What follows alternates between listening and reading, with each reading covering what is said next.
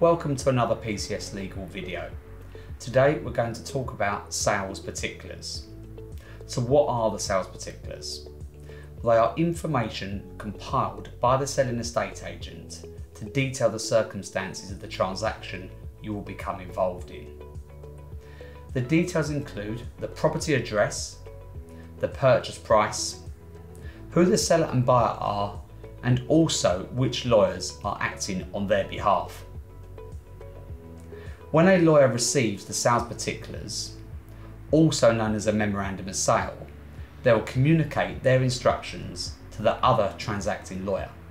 On a sale, this means seeking their authority so a draft contract can be sent, and similar on a purchase, requesting a draft contract pack from the seller's lawyers.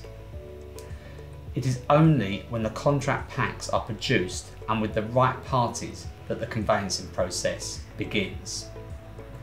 If you have any questions about estate agent sales particulars or any other conveyancing matter, please do not hesitate to contact PCS Legal at our offices in Basildon, Ongar, Wickford and London.